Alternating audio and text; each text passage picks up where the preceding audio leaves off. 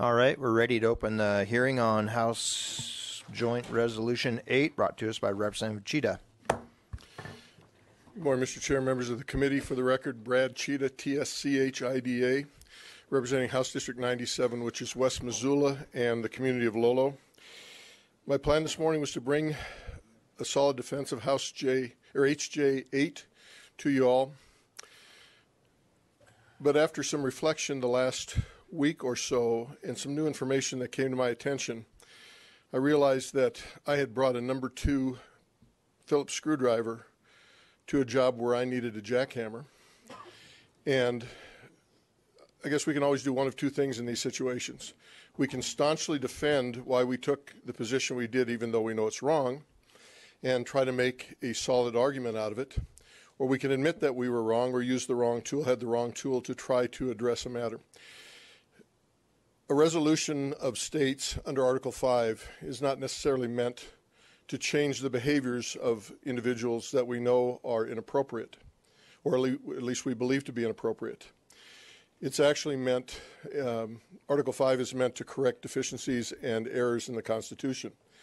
So if we attempt to correct a problem with the wrong tool, we wind up probably creating additional problems.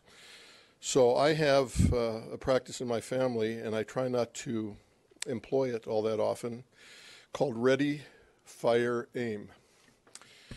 And we do that on a number of occasions, and so I try to avoid that at all possible, if at all possible.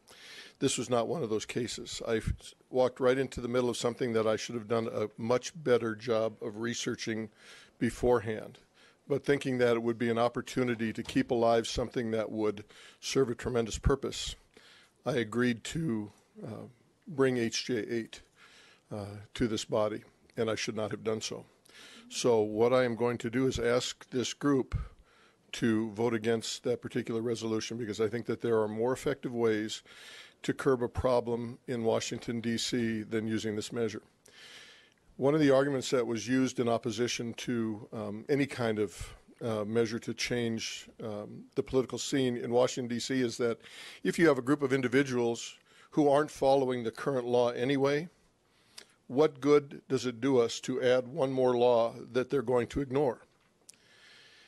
And if we have the wrong process to bring a law that's going to potentially be ignored or may result in a negative action or a negative outcome, why do we do that?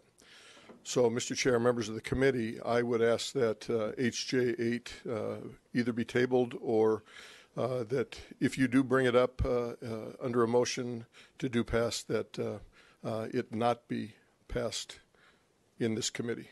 Mr. Chair.